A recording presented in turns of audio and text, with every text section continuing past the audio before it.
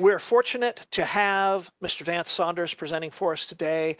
Mr. Saunders has had a distinguished career in the Air Force, working with Ball Aerospace for many years. He was their chief technology officer. He's been involved in cybersecurity in industry and has had lots of practical experience as this thing that we now call cybersecurity has kind of evolved, and as it's become an important part of all of the computing that we do. He's the director of our cybersecurity program at Wright State University, and has been a real advocate for getting cybersecurity throughout the computer science curriculum, and in fact, throughout the entire curriculum, no matter what you're majoring in. And that's kind of the topic of our talk today, is that cybersecurity is everyone's responsibility. So it's a pleasure to have Mr. Vance Saunders here. Thank you, Vance, for agreeing to do it. And with that, I will be quiet and let you take over, and I will watch the chat window for questions. Well, thanks, Mike, and welcome, everybody. So cybersecurity is everyone's responsibility. Does anybody want to take a crack at why that's the title and why I believe that's true right now? Am I allowed to type too? Sure. Cool. Anybody? If not, we'll jump into it and chat about this a little bit. But that's I'll come back and ask you that again in just a little bit. So I thought that what we do is look at the two main topics. We'll talk about this cyberspace is a different thing because that's the foundation for the cybersecurity is everyone's responsibility. But then I don't want to leave us hanging. There's a whole bunch of stuff that we can talk about, some things that we can do in stepping up to our responsibility, and we can look at those as time permits. So cyberspace is different. So I love to start off. Eric Schmidt, for those of you that aren't familiar with the name of this particular Eric Schmidt, he was the CEO of Google. He was chairman of the board for Alphabet. So he's been in the tech business a while. But clear back in 1997. Now, 97 is like a couple years after the internet really exploded. Made a statement that the internet's the first thing that humanity has built, that humanity doesn't understand, the largest experiment in anarchy that we've ever had. And that's in 1997, and that is the most amazing statement to me. Now, I took some literary license with this quote and changed the internet to cyberspace. Okay, but this statement I contend is true today. We built this thing. We know that all this technology and this thing that we call cyberspace and the internet and all that stuff, it's all man-made. We built it. Okay, and yet we really don't understand it. And therein lies part of the foundation for why I think we get to the point where cybersecurity is everybody's responsibility. And so a couple of the things I want us to take away from this is to understand some of the reasons, and we're going to get into those, and the challenges associated with securing cyberspace, understanding what cyberspace is, because if you don't understand what your domain is, it's pretty hard to work in it. And then to recognize that a lot of the ways that we've done things in the past aren't necessary and sufficient for dealing with what we now face in cyberspace today. And it changes, we have to get a mindset change, and we'll talk a little bit about that as we go through this. So the definition that I use for cyberspace, and cyberspace touches everything, and I think most of us are pretty aware of that now. We know we have to use electronics. We mess with data. We have network systems and physical infrastructures. That's the part, the internet, if we want to, as a good example, not the only thing, okay? That's the part everybody thinks about for cyberspace, the computers and the networks and the data and all that kind of stuff. But it is also can be thought of as the interconnection of human beings using the computers and telecommunication without regard to physical geography. And it's this human piece that is the most exciting piece and also the most challenging piece. And it's the piece that we technologists have kind of overlooked and left out of the equation in the past. So I love this definition. And as we all know, cyberspace does touch everything. Planes, trains, automobiles, satellites, submarines, power grids. I mean, it's not just the internet anymore. And then again, there's what, 7 billion people on Earth, and they say that somewhere 4.5 to 5 billion of us are connected to cyberspace at some time, and so then there's a whole bunch of us. cyberspace, and some people think that cyberspace is probably the most complex system that exists out there. So complexity, as it says, is generally used to characterize something that has many parts, and those parts interact in ways, multiple different ways, many of which we don't necessarily understand. And so the important thing to take away from this, I love this picture of cyberspace. Here's the mini network, which is just one of the infinite number of stars that are in this internet galaxy. Okay, so here's this super complex thing. Okay, and we recognize that complexity is orthogonal with security. The more complex something is, the more difficult it is to secure. And so if cyberspace is the most complex or one of the most complex actually system of systems out there, then to think of it in the traditional security mindset, my content doesn't make sense. And it's only going to get crazier because of the exponential growth in technology that's going to continue. From everything from the Internet of Things to clouds to our autonomous vehicles and robotics and blockchain and the inordinate amounts of data that we collect, the fact that we've got both 5G and 6G coming down in the next couple years. Okay, we've got all the AI stuff, we've got the quantum stuff, but probably the craziest thing that has happened is that this data is now the new gold or the new oil. It's the most valuable thing out there, and this is data that none of us ever thought would be of interest to anybody.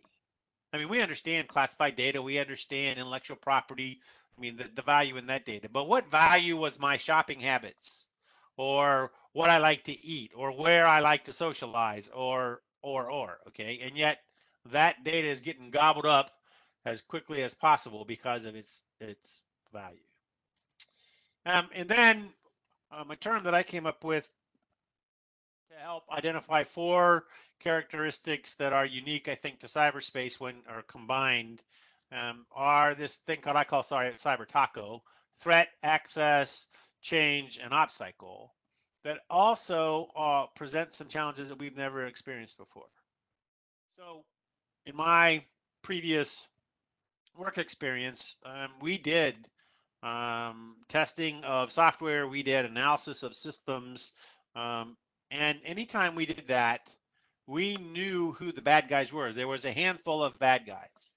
In the cyber world, as we mentioned just a minute ago, um, depending on your source, somewhere between 4 and 5 billion people are active on the internet.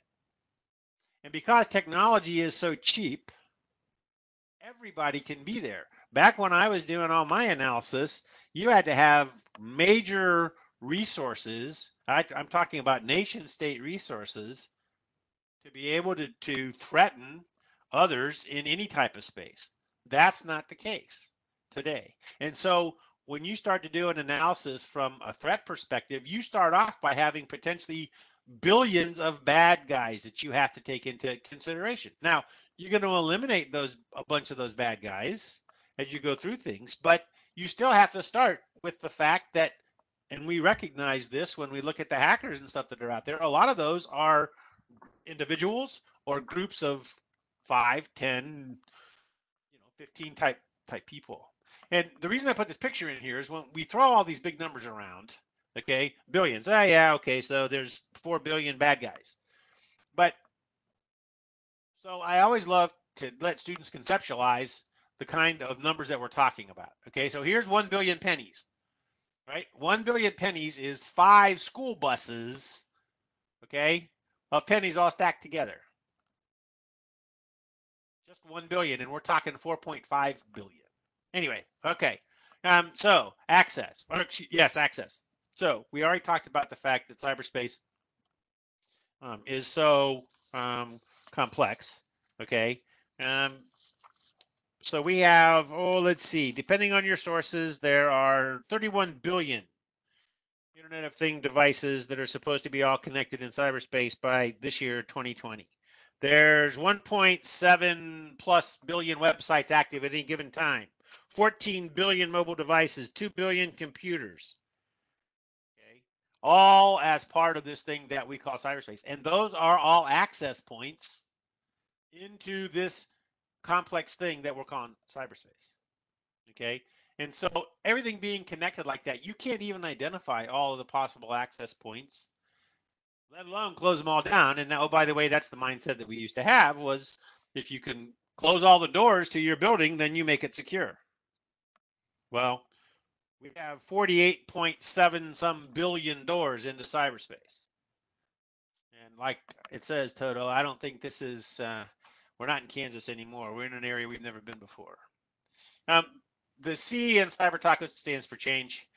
This is probably the hardest thing that we have not done a good job dealing with because we've never experienced it before, and we're still not doing a good job dealing with. Okay, we as it says here, time to implement. Okay, that's the good guy trying to build something. Can't keep up with the pace of change, and so the bad guys are always ahead of us. Our defensive techniques are out of date and obsolete shortly, if not before they ever get implemented, because things change so fast. We can't even maintain realistic and current threat environments because we spend all the money putting an environment together that we can go test and run experiments on and do everything else, and then we find out that that's not even current or relevant anymore. And this pace of change applies in all domains. We struggle with it in education, we struggle with it in business, we struggle with it from a development, manufacturing perspective. The explosion, as it says here, technology changes exponentially, and we change either linearly or logarithmically, but not near as fast as technology does. And we don't know how to deal with that. And it causes tremendous amounts of challenges.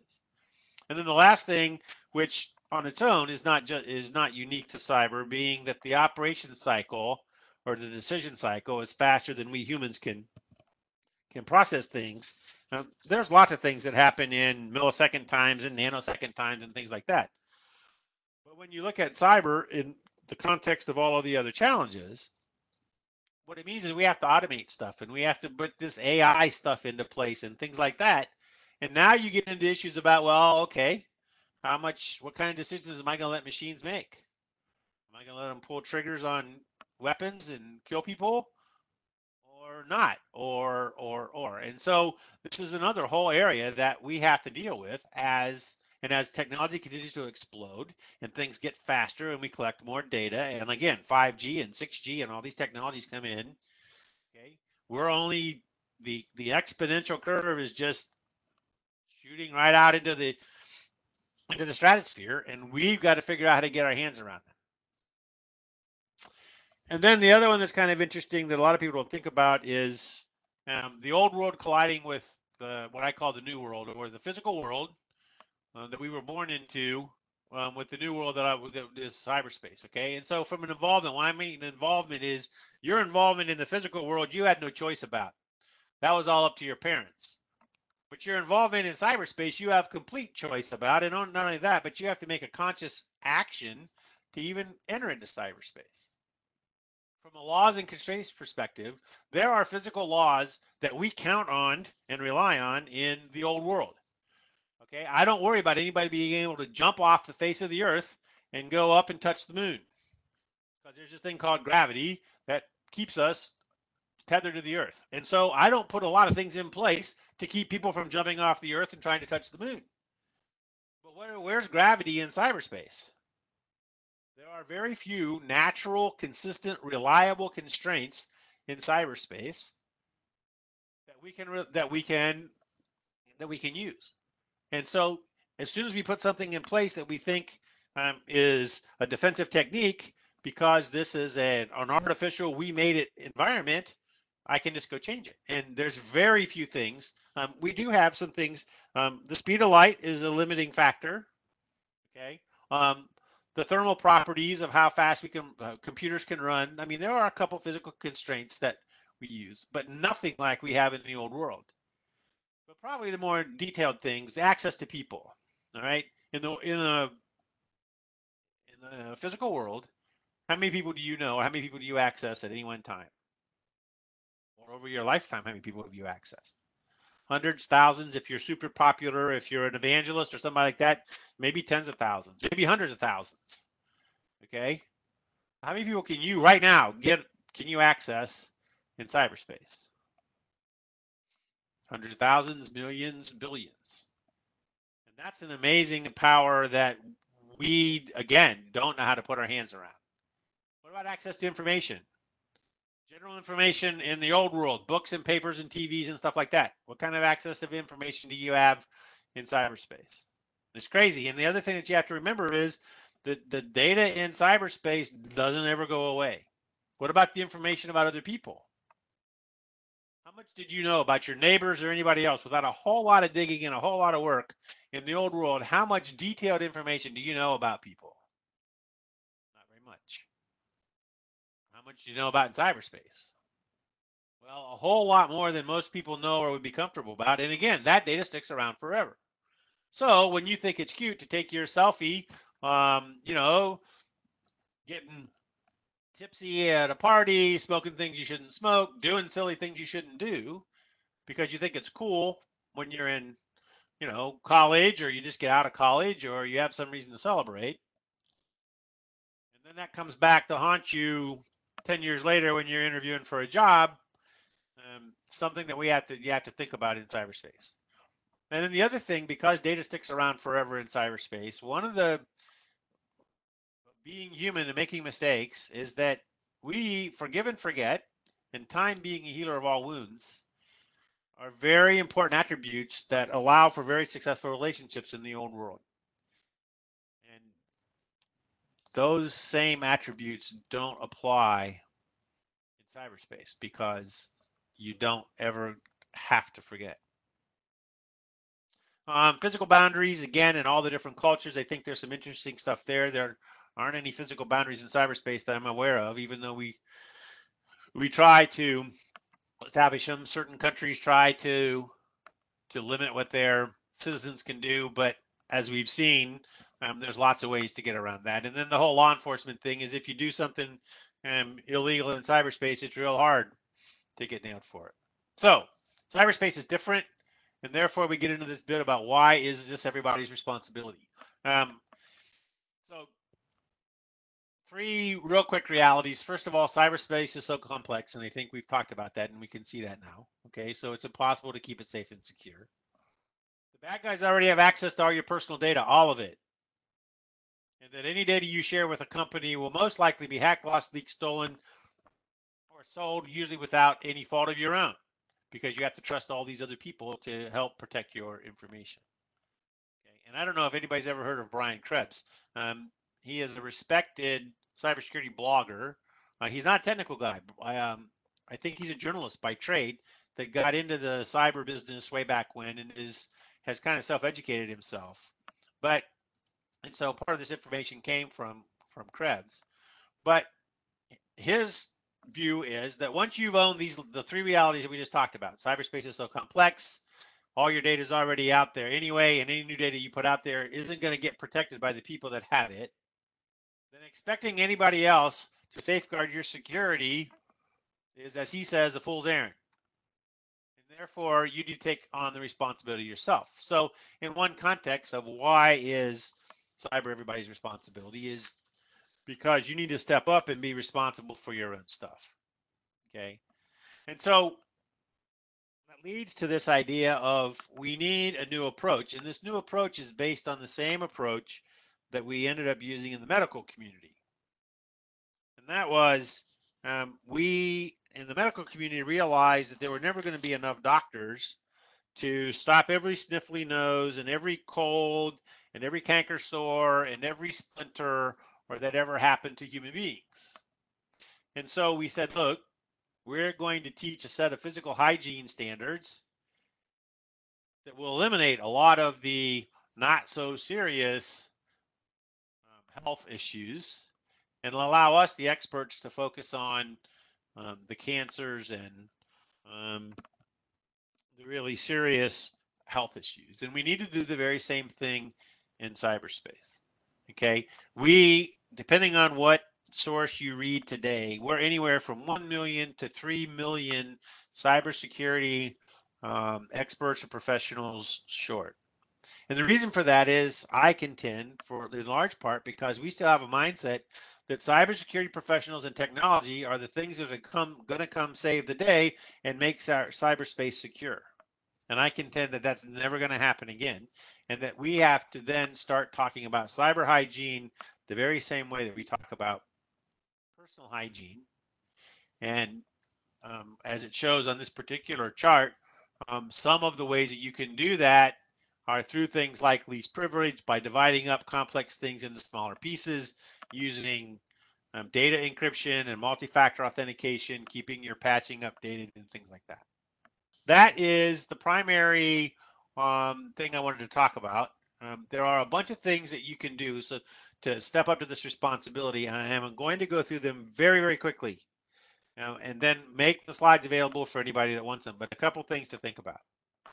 Mobile security. The biggest problem with mobile security, you don't, they're easy to lose. Mobile devices are small and they're easy to get left behind and lost. And so you need to have a plan in place to know what you're going to do if and when you lose your mobile device or gets stolen. And then after that, everything is pretty much the same. Update your applications, encrypt your data, etc. But there's a mindset about mobile data, or about, excuse me, mobile devices, that we don't take and make the same commitment to that we do our computers and our desktops and even our laptops. Multi-factor authentication. This is a great chart. Here's a whole bunch of sites that will implement at least two-factor authentication.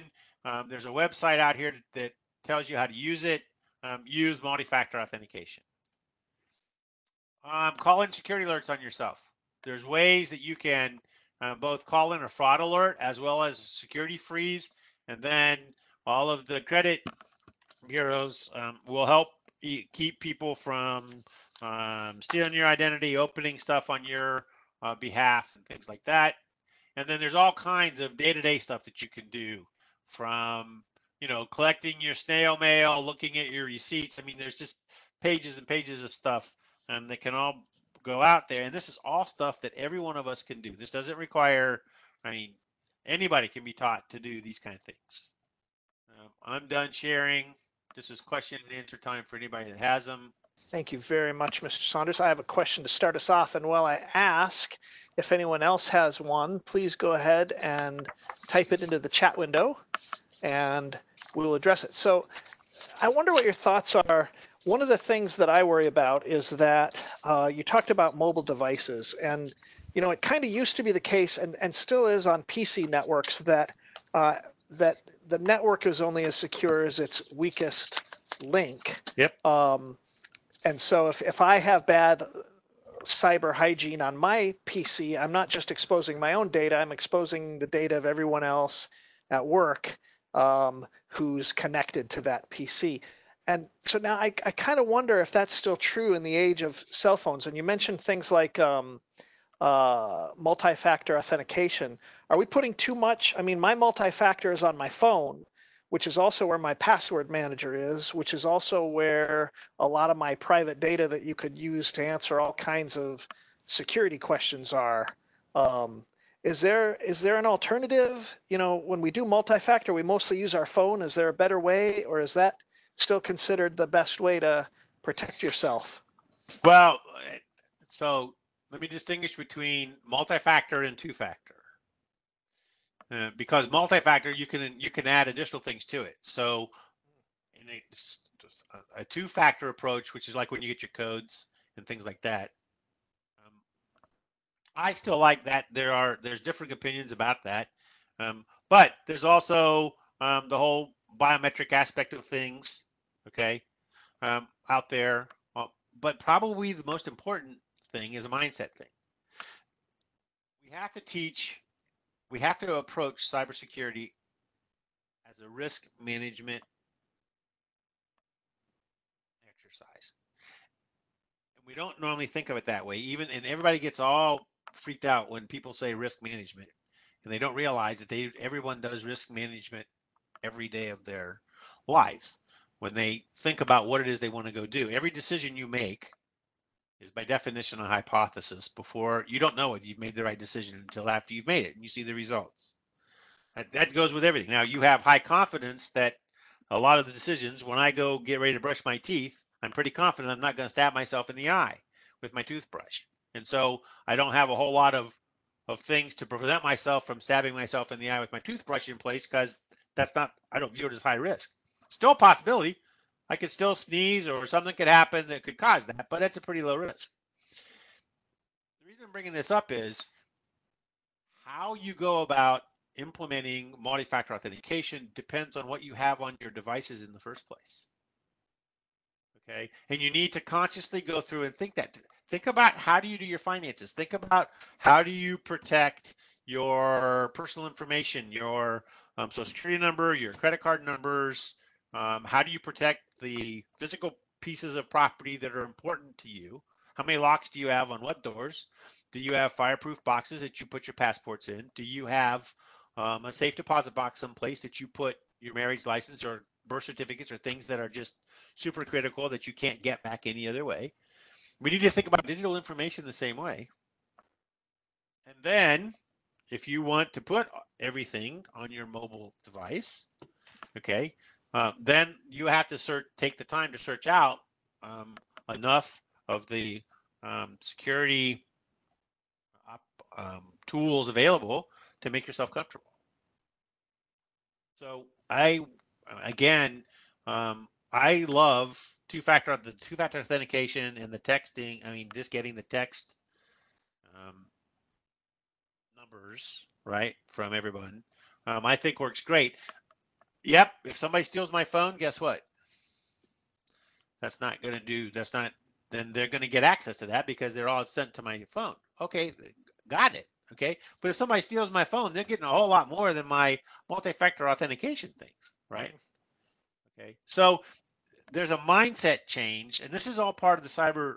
I argue the cyber is everyone's responsibility aspect of it. Is we have to step up and take responsibility for our own stuff and recognize what is there and recognize the risk and then decide how we want to participate based on that. I'm not a person that likes to have my face plastered all over the internet. You could count the number of selfies that I have taken, okay, on probably two hands. Um, you compare that to my granddaughters who or granddaughters, that's not fair. I have a couple granddaughters who are very open with um, sharing the stuff that they do in the world as on the internet. Okay. Trust me, their grandfathers talked to them about the risks associated with that and made them think about it so that they're at least aware. And then make your decisions and go on and live your life. And then if something happens, detect, react, and adapt. And that's the way we live our lives. Okay. If you get in a car, you don't anticipate a car accident.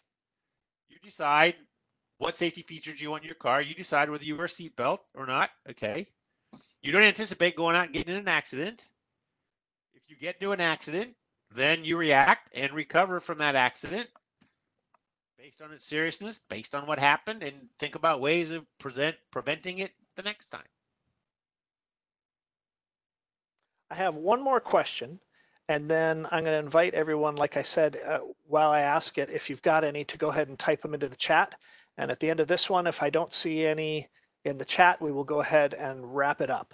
Um, so, so one of the things that I'm acutely aware of when we talk about cybersecurity is that in the modern age, all of our wealth that we've accumulated, our bank account and any investments and whatever money you've got, isn't money anywhere. It's just a bunch of numbers on a machine. Now, amazingly enough, somehow there have not been a lot of instances of people being able to generally just go into the banking system, despite the fact that it's obviously one of the most, tempting targets, and just start transferring my life savings over to themselves because they know that that's just stored out. It's a bunch of bits on a server somewhere. So what are they doing right in the banking system that we're not managing to do in the rest of cyberspace? Because credit card numbers and accounts and all these other things are hacked all the time. And you showed a slide of all the different sizes of all the different break-ins that have occurred recently, and we're doing a terrible job of keeping hackers, intruders out of systems in general, but yet we've somehow managed to keep them out of the banking system. Why? What's the Well, difference? I think there's multiple answers to that. Encryption is one, But I think the way they have designed the networks, I think there's a segmentation approach that they use so that it is difficult to connect a social security number to actual dollar values without knowing how that connection has been architected.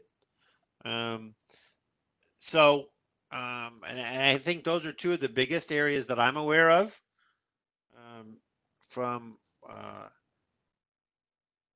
from their implementation perspective. Why Um, can't we do that in the rest of cyberspace? What is we it that? can. You have to be motivated. You have to have. You can, but it takes um, it okay.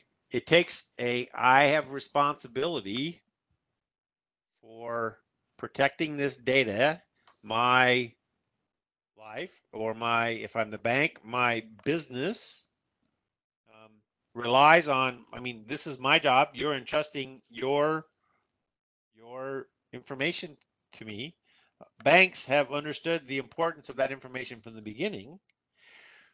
Other businesses don't appreciate that information because data. We understand that the value that the data that is in banks that has always had value. When has someone, again, when has someone's eating habits, when has somebody's address ever been important in context of needing protected in the past? Right. It hasn't. And so you're telling me that I have to protect this PII, personally identifiable information, okay, which someone else is dictating to me. And so, okay, fine. I will meet that, not because I believe it's important and needs to be protected, but because you're telling me that I have to comply. And so I think it's a mindset thing. We don't know. Data is now, as I said, data is the new oil, and we don't know how to protect it. Understood.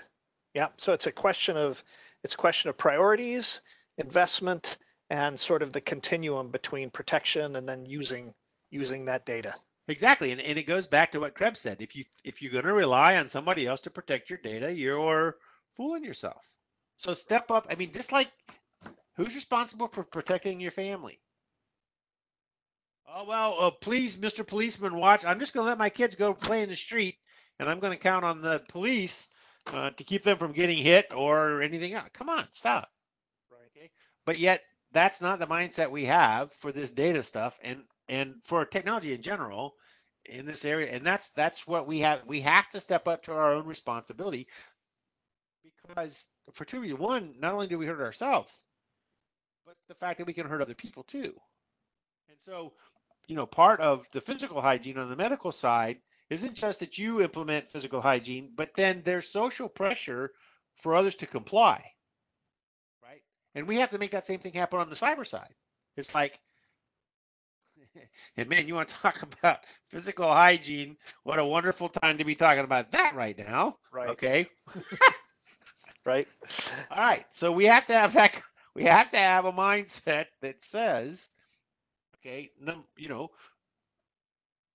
responsible for your stuff, but also recognize your actions can have impact on other people that other people might not like. I am not seeing any other questions. I do want to point out a couple of things. First, I'd like to thank everyone for joining us. We welcome you to join us again. Bring your questions, invite anyone you know who might be interested in joining us. And once again, we really appreciate having you here with us. And hopefully, for at least some of you, we'll get to meet you face to face in person if we haven't already in the fall. So thanks again, Vance. Very much appreciate it. Thank you, everyone. Have a great weekend. Have a great Everybody, summer, yep, for sure. and we'll hope to see you all again very soon.